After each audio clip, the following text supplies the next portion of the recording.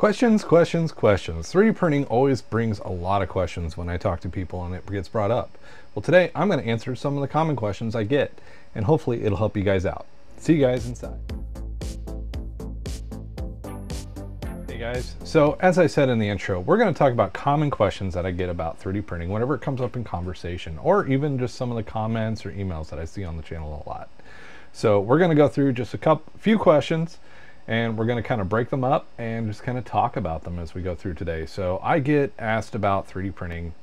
Honestly, whenever it comes up in conversation, people even find out that I 3D print, not to mention what I see in feedback from the channel here. So 3D printing has been started as a hobby just about 8 years ago, and it sprung into, well, what we see today with the channel almost at 10,000 subscribers. I do run Rise 3D Builds as a printing business. It's small business, but you know, it helps pay the bills, and I have a lot of enjoyment doing what I do here on the channel, and also just teaching about 3D printing, because I mean, when you look at what 3D printing is, I mean, it's the next best thing to a replicator right now, when you think about it with our technology. So I have a lot of passion and fun when I look at this stuff and I do it, and just when someone brings it up to me in conversation, it brings up a lot of passion in me when I talk about it. So of course I want to talk about it and have fun doing it. So today we're going to go through just a spattering of questions. Some people will get call outs for their questions. It's one I just hear all the time. So hopefully you find this video useful. If you do, you're new here, you're new to 3D printing, you're new to model building, hit that subscribe button, join us. We've got projects that we're working on, new products I talk about, and just honestly, sometimes when I run into a huge problem with 3D printing, I bring it out here on the channel, and hopefully either you guys can help me find a solution, or I help you find a solution that you're also having a problem with. So let's dig in to those questions. So first question, favorite place to find STL files? So this one is a loaded gun, and a lot of times can be very kind of difficult. And this question comes from Malachi. So where I even start looking for an STL when I need something, or if I'm looking for a piece to add to a bigger, larger project or something like that, I start at yeggi.com. Now these will be listed down in the description as well. So don't fret if you didn't catch it. Yeggi.com, YEGGI.com, is kind of a search engine for 3D prints or 3D files. And the cool thing about in that search functionality, you can actually check mark, I'm only looking for free, or I'm looking for paid for files. And the cool thing about what Yeggi does is it goes and looks at larger sites like Cults 3D, Thingiverse, Printables. It goes out and it's kind of like a Google for 3D prints. And it's a very good tool to help you find 3D prints and be able to hopefully find the stuff that you're looking for. So Yeggi.com is one of my favorites, especially if I'm needing to pick between free or paid. Now one thing you can do with that too is there are a lot of Patreons out there, people that create 3D files every month, and you can go join their Patreons and get, you know, blah of files so many times. And yes, I'm a member of a few of them. Wicked 3D is one of my favorites. I also enjoy Coot and Sculpts is another one that I subscribe to that supplies really good files. Some of their files I want, sometimes they're not. Just kind of depends on the month. So it's kind of a loaded gun when you go that approach, but there can be perks that come along with the Patrons, like the designer's permission to sell the print, different things like that between commercial licensing and personal use files. So that is one thing to kind of keep in mind when you're looking at that kind of different printing strategies. So hope that kind of helps. The Yeggi.com is a great place to start. Most files on Thingiverse are free. If you go to Cults 3D, there is a check mark up at the top next to the search bar that you can check mark only show me free. And there's just a lot of sites out there, and there's a lot of scam collections out there too, which is unfortunate that we're finding that, or just kind of pirated files and different things like that. But that's the name of the game anymore in the world. And even I've made mistakes where I thought I had permission for the file and I didn't. And you just try to work that out with the artist as best you can, and kind of just move forward. So kind of make sure you're following the rules is what they have listed on the files as you go through your printing schemes. So great way to kind of look at it. Hopefully that helps out with finding files and also just looking at it. So the next question that I have, what is your favorite slicer? This is a loaded gun as well, but a really good question. So right now I have two preferred slicers. If I'm doing FDM or filament printing, I'm going to use, I'm actually really enjoying the Bamboo Lab slicer. It does a really good job, has really good fix-it tools. I don't have to go, bounce through 5 programs, go get Mesh Mixer and kind of do repairs. It's actually a really good program for kind of fixing and correcting files. It does a good job. It also, the settings are really well set in the preset. Now, when I started with Cura. I did the Cura thing, and I used Cura a long time. I used Prusa slicer. I've used so many slicers it's not even funny. And when I first saw the Bamboo Lab slicer, I was kind of like, oh, this kind of sucks. But I kept with it and kind of learned it. And if you guys want me to do a video on the Bamboo Lab slicer, please let me know, because support and infill on there can be kind of tricky. But I've just found that slicer to work really well if your printer is supported. That's the kicker. Now right now, everything I'm running from the Bamboo Labs, I have X1 carbons, I got A1s, I've got Neptune 3s that I slice files for in that program, including my Creality K1 Max. So it supports a lot of printers now, which originally it didn't. So it is growing in that support, and it does a really nice job of slicing files. So for FDM printing, that's my preferred slicer. Resin printing, I am very much Shintobox Pro. I enjoy the software, it has good tools, and it has yet to let me down. And it's just very simple, very intuitive. I've tried the free version. Pro just gives you so much more that I don't mind spending the money for the license. I think it's 160 bucks a year for the license. And actually, I just re-upped, and I think I got it for 80 this year, which is really nice. But I've been buying the license for a few years, so having that perk has been kind of good.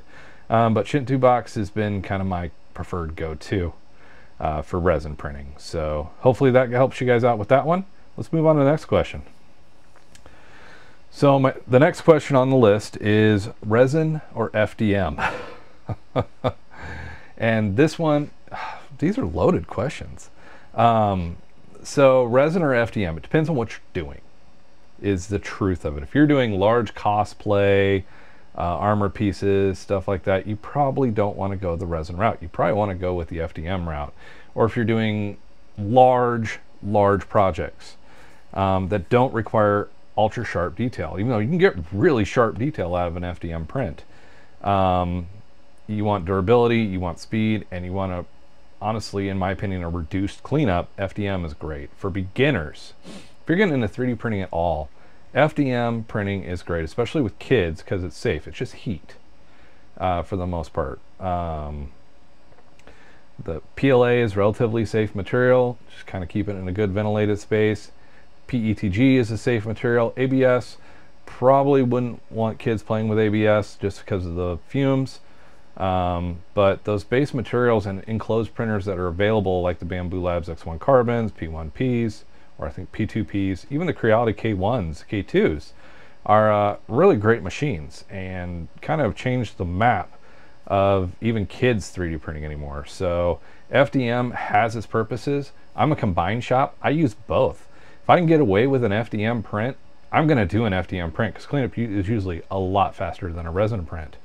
But if I'm going for ultra sharp detail, miniatures, different things like that, busts of people's faces, and high ultra sharp detail, I go with the resin printers. Now my shop currently, we've downsized. I'm down to 24 printers right now, and over half of them are resin printers of various sizes. I've got everything from a 6-inch build plate to a 15-inch build plate.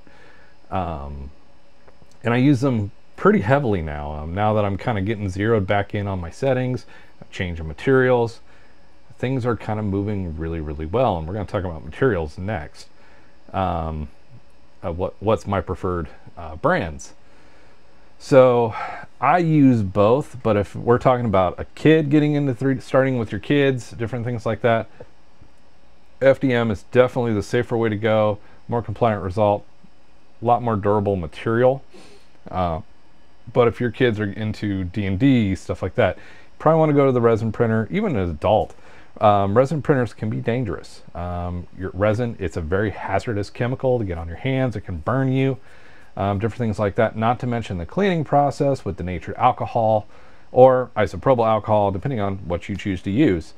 So it's just a game of what feels good for you and what works well for you. So I always recommend starting out with an FDM printer. Kind of learn the basics, safer environment. You don't have the heavy investment that you have with resin, and kind of go from there. So kind of really good question there. So the next question, and we've got 2 left after this one that I'm going to cover today, and we can always do another video, and if you guys got additional questions, put them down in the comments down below. So what's my favorite materials? Very common question I get. And if I'm doing FDM right now, I very much enjoy the Bambu Labs filament. There's wide varieties, high yield colors, and a really good price. I used to be really big into inland filament. Especially when I lived in St. Louis, Missouri. I had a micro center. I could just go down the street and get my filament at a really good price. Now that I have to have it shipped to me, price isn't so good anymore. And they went through a phase of quality issues. Where Bambu Labs, they've been spot on. The AMSs, I pop it in there, it reads what I've got, and it prints what I'm after. So, and it works really well. Preferred material that I use is PLA. But I am and have been using PETG HF a lot more for the strength and durability, and just the color. It just looks, some of the colors I got, it just looks fantastic, guys. I do use ABS from time to time. I have to use those in specific printers because Bambu Labs are not configured for that high heat. So I have to use, usually if I'm using ABS, it's in one of my Neptune 3 Maxes. So that's my preferred material for filament. For resin, the Ceratec resin, tough resin. I have had fantastic results with it. Multiple different brands of machines, all the way from the Illigu Saturn 4s to the Frozen 8KSs. The resin just works, and it comes out beautiful, and it's strong because it's ABS, it's tough, and it holds together really well. It can stand up to the kiddos. Beating on the figures, or I get a really good look at some of the prints, which I think I'm going to be painting a RoboCop bust here, so you guys will get a really good look at that. I did use the Frozen material, Frozen standard resin. I'm still using it until I use up the supplies that I have in the shop. Unfortunately for that one, costs have just driven up so high on their 8K resin that I had to make a switch. And I'm just getting better results with the Ceratec right now. It's doing really well for me, and I'm just going to keep running with that. So links to those materials are in the descriptions down below as well, so keep that in mind. So now to the final question of today. What's your favorite printer? So I'm going to be fair here. Every printer has its quality and has its purpose. And identifying those purposes and getting your printer set up the way you need them to set up and how you use them is all that really matters. So let's talk FDM. So large printers. I have 3 Neptune 3 Maxes that just are beasts at printing for me. And printing large, I'm talking like full chest plates, massive Starship models. It's just my kind of go-to printer for big stuff. My Creality K1 Max is my midline. 310 by 310 build plate, can do most pretty good sized jobs, and it does it really, really quick. Problem with the Neptune 3s is they're a bit slower. The K1 Max is quick. My main production FDF line is 3 X1 carbons from Bambu Labs.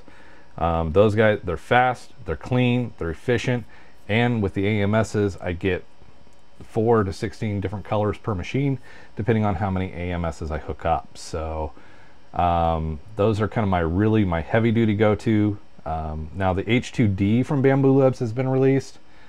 I'm hoping to get one eventually because it has that big 310 build plate to kind of rival the X1 K1 Max. So kind of hoping maybe one day I can afford that. If you guys go join the membership, you know, we can possibly get one of those in here because those funds go to those machines and showing them off in the print shop. So that's my FDM. My X1 carbons are my baby.